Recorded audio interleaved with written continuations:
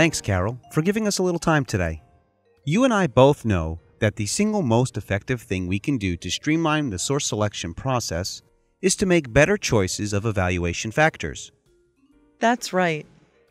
Since everyone seems to struggle with the question of how to make the best choice of evaluation factors for their particular acquisition using trade-off, I thought it would be a good idea to get involved with the requiring activity early and try to help them before they even begin to draft a source selection plan.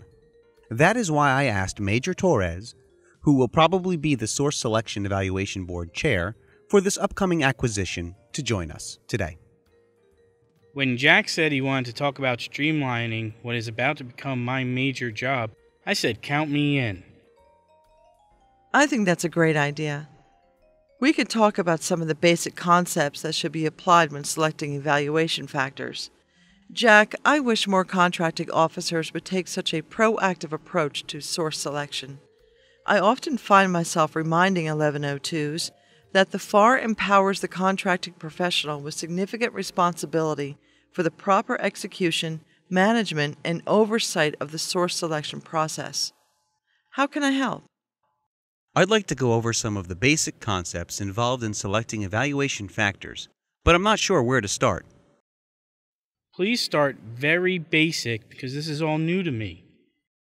Okay, I guess we should start by defining what an evaluation factor is.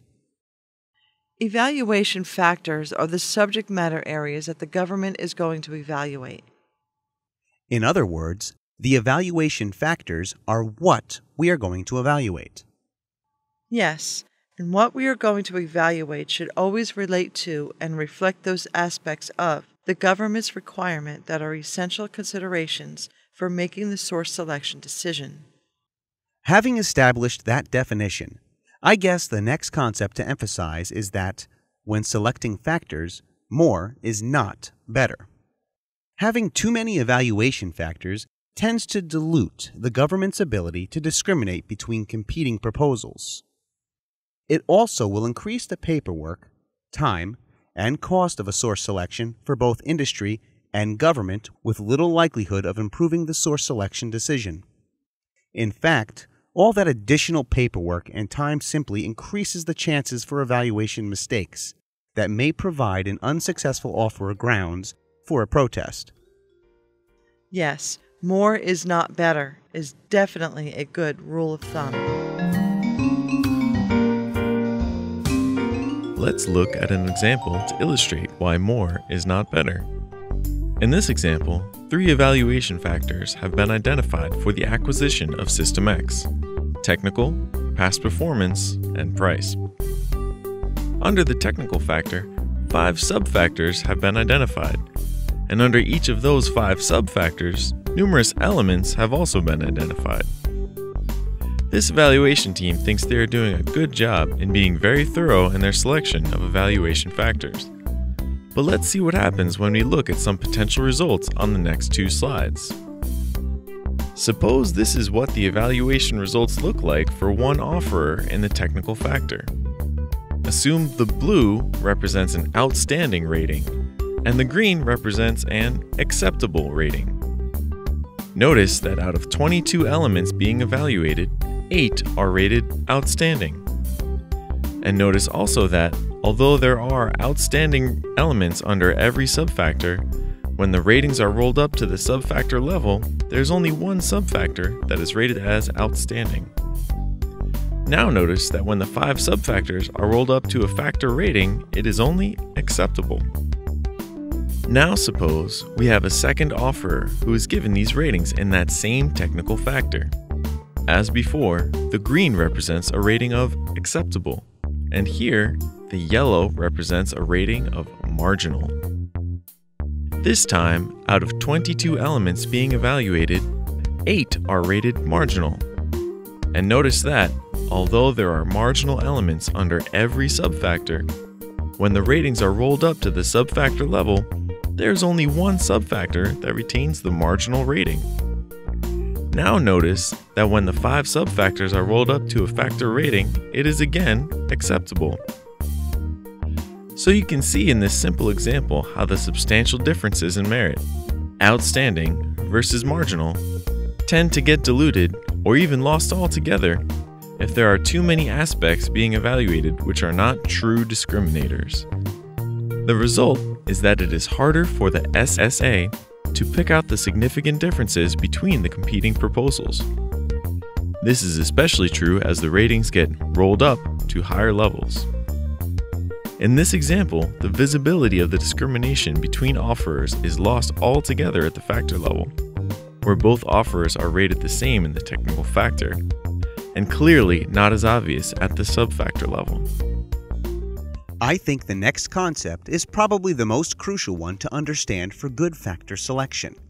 The evaluation factors selected must be determinant, not just important.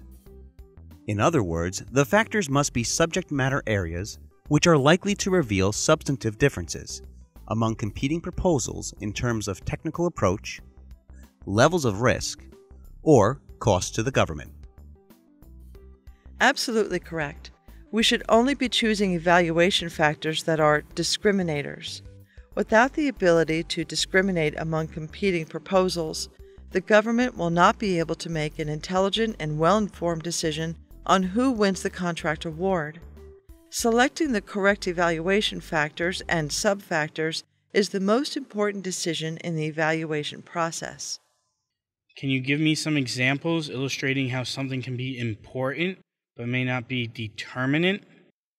Well, suppose the government intends to buy some system hardware, and suppose the design of a particular component of that system is very important to the performance of the system. However, suppose the technology and design of that component is quite commonplace in the industry, and there is a very high probability that every offerer will design it the same way. Or suppose that the government is going to require the successful offerer to build that component using detailed engineering drawings or specifications supplied by the government.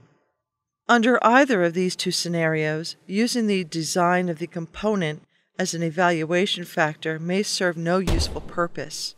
It will not provide an effective means to discriminate among competing offerers. That's a good example.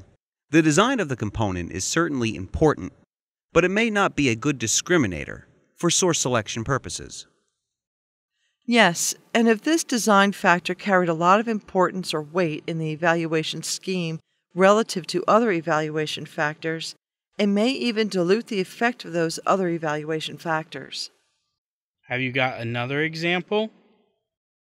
Okay, suppose the government intends to buy some training services to support a particular weapon system. Suppose the government intends to use a set of detailed requirements specifying how much training, what kind of training, and when the training is to be provided. The approach an offerer is going to use to provide the training is always very important. However, under these circumstances, to use training approach as an evaluation factor may serve no useful purpose. It will not provide an effective means to discriminate among competing proposals because all offerers will follow the same detailed approach called for in the government specification. Thank you. Those are good examples of subject matter areas that are not good discriminators.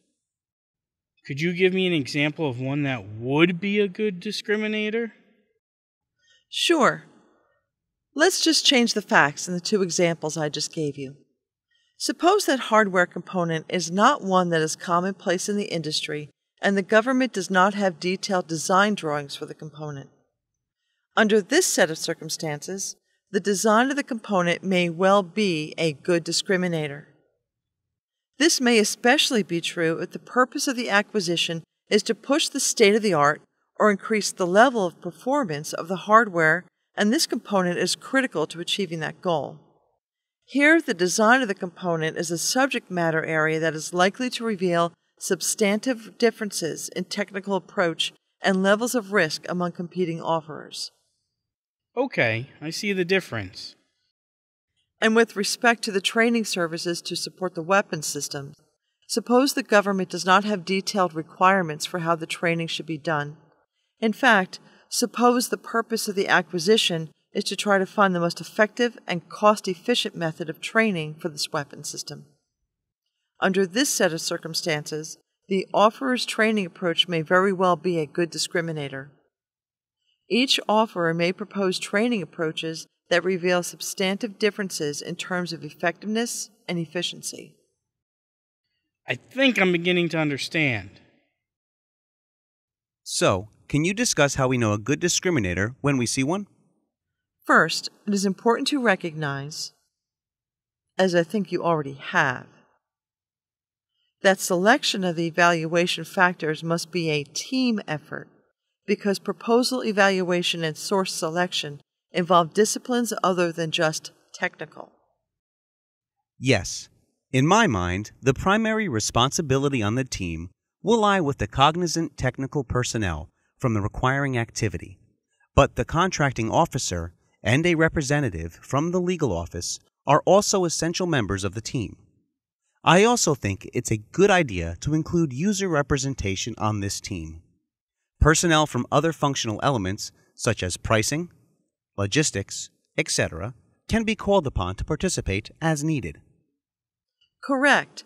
This team of individuals should invest time upfront to gain a basic understanding of some primary considerations, such as the system, item, or service being acquired, the specification, statement of work, or work breakdown structure of the system, item, or service being acquired, the mission need that the government is trying to satisfy, the stage of development of the system or item to be acquired, the major problems or high-risk areas anticipated during contract performance, the technical and procurement objectives the government is trying to achieve, market research results and industry input from any draft solicitations, lessons learned from similar previous acquisitions, and any budget constraints affecting the acquisition. These are the type of considerations that should be the most helpful in deciding what subject matter areas will be the best discriminators. I think a good litmus test of a true discriminator is to ask 3 questions. First, is this a subject matter area where the government has a reasonable expectation of variance among the offerers? If the answer is yes, is the expected variance measurable either quantitatively or qualitatively?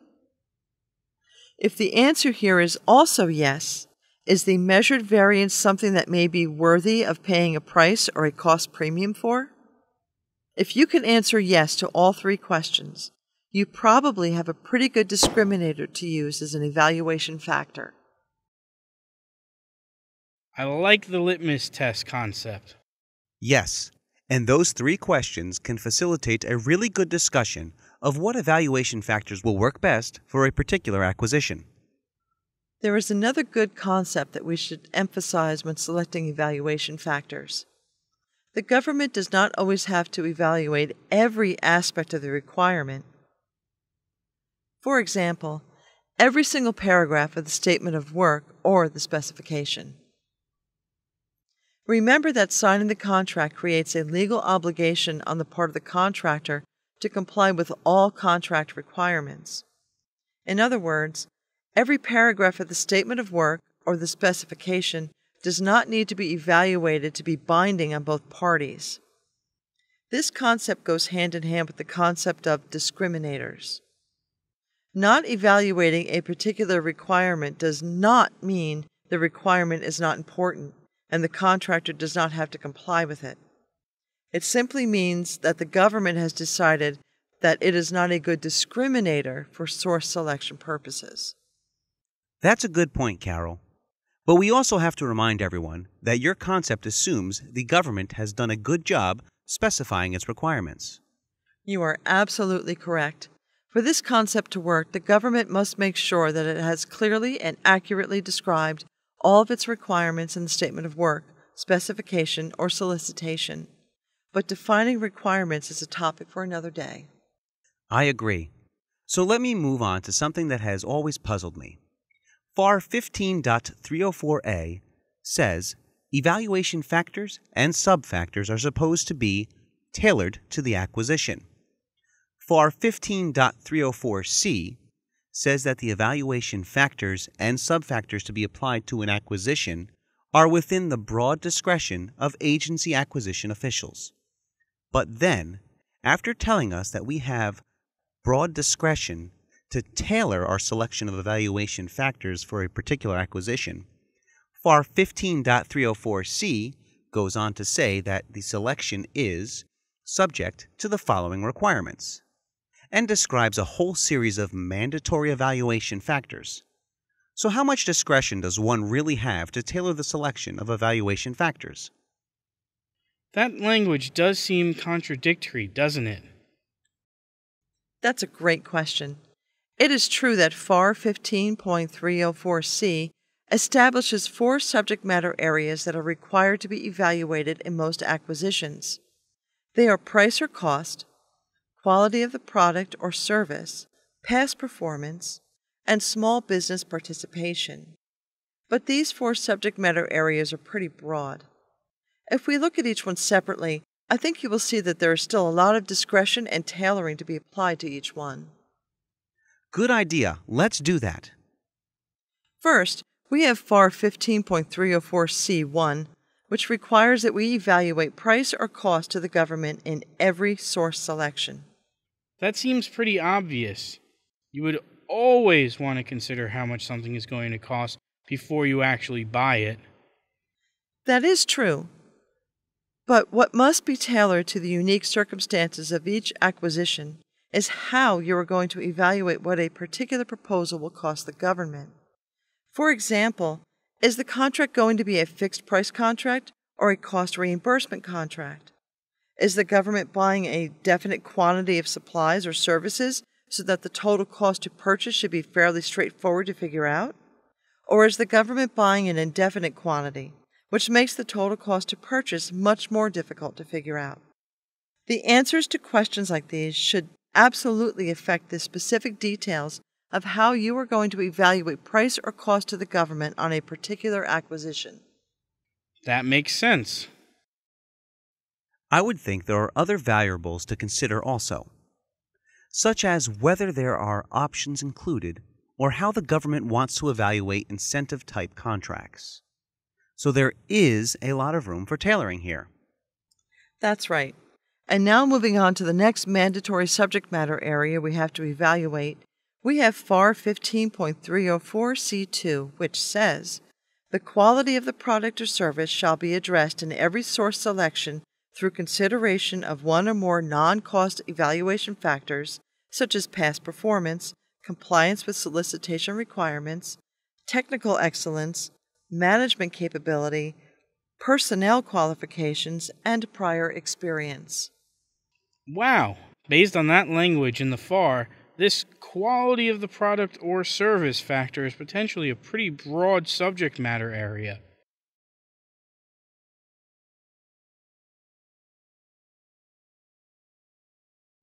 It sure is. This is where the most amount of tailoring and discretion has to be applied to find the true discriminators. Those subject matter areas that are related to and are likely to reveal substantive differences in the quality of the product or service being proposed. I also want to point out to you that the mandatory DoD source selection procedures, published in March of 2011, uses the term technical to refer to all non-cost factors other than past performance, regardless of what you actually title them in the source selection plan. Okay, so according to the DoD source selection procedures, we could call any factor or subfactor addressing the quality of the product or service, except for past performance, a technical factor or subfactor, right? That's correct. And speaking of past performance, that brings us to the next mandatory subject matter area that we have to evaluate. FAR 15.304C3 requires past performance to be evaluated in all acquisitions exceeding the simplified acquisition threshold, which is currently $150,000. unless the contracting officer documents the reason past performance is not an appropriate evaluation factor for that particular acquisition. Is there room for the application of discretion and tailoring in the past performance evaluation factor? Absolutely. You can tailor the definition of what type of past performance information is most relevant to the evaluation because this is the only information you should want to gather and evaluate. You can tailor how you want to gather the relevant information. For example, do you want to use questionnaires, direct contact with knowledgeable individuals, searches of existing databases, or some combination of these? Sounds like there is plenty of room for tailoring in the past performance factor. Yes. You could even choose not to evaluate past performance if the contracting officer documents, in accordance with FAR 15.304C(3), that past performance is not an appropriate evaluation factor. Yes, that's right. Now let's look at the fourth mandatory subject matter area we have to evaluate. FAR 15.304C4 requires the extent of participation of small disadvantaged businesses in the performance of the contract to be evaluated in unrestricted acquisitions expected to exceed $650,000. The Department of Defense has expanded this at DFARS 215.304 to include the evaluation of the extent of participation of small businesses and historically black colleges or universities and minority institutions also. This is simply an evaluation of the extent to which the offerors identify and commit to using small businesses, historically black colleges or universities, and minority institutions in the performance of the contract. Well, that one seems pretty clear and concise. Doesn't appear to be a lot of room for tailoring here. No, there isn't. Since we have all these mandatory subject matter areas that we have to evaluate, do you have any suggestions for how to get a team started with selecting its evaluation factors? Yes, I do. I like to use a logical thought process I call the baseline plus approach. Start with a baseline of 3 required factors: price cost, past performance, and small business participation. Then consider what you may need to evaluate to adequately address the quality of the product or service. Remember, as stated in the FAR language we have already looked at, past performance is one of the ways to address quality. Since past performance is already in the baseline, that baseline actually addresses all the required subject matter areas of evaluation. So you can stop there, or you only need to add those additional subject matter areas that will truly serve as discriminators with respect to the particular product or service being purchased. That's the plus in the approach. That's a pretty simple approach. I like it. Can you describe what's the best way to figure out what plus to add to the baseline? A good place to start your brainstorming is by talking about and identifying the perceived contract performance risks anticipated by the government for the acquisition. Mitigation of those risks should be the crucial areas driving the selection and tailoring of the evaluation factors. This brainstorming should be done by that same multifunctional team you mentioned earlier. A team consisting of representatives from the program or item manager, user, support functions, acquisition center, legal, and any other appropriate functional expertise. Next, determine which of these crucial areas are discriminators. In other words, which ones have the potential to reveal substantive differences between competing offerers. Finally, you want to prioritize the list of potential discriminators to select the most decisive and critical ones. This prioritization should be done with full consideration of the essential aspects of the acquisition program, such as whether it is a development or production acquisition, what are the major areas of risk or uncertainty, such as software development, production capacity, or quality control, and what is the acquisition strategy and planned contract structure. Remember, you only want to plus up the baseline with those factors or sub-factors which you feel will effectively contribute to and facilitate the SSA's ability to distinguish one offerer from another. This has been great. You've given me some good ideas regarding how I can help our acquisition teams and requiring activities do a better job of selecting evaluation factors. Thank you very much. You both have given me a much better understanding of what it means to select evaluation factors. It definitely requires a lot of homework and a lot of thought by a lot of people early on in the acquisition cycle. Thanks for the education.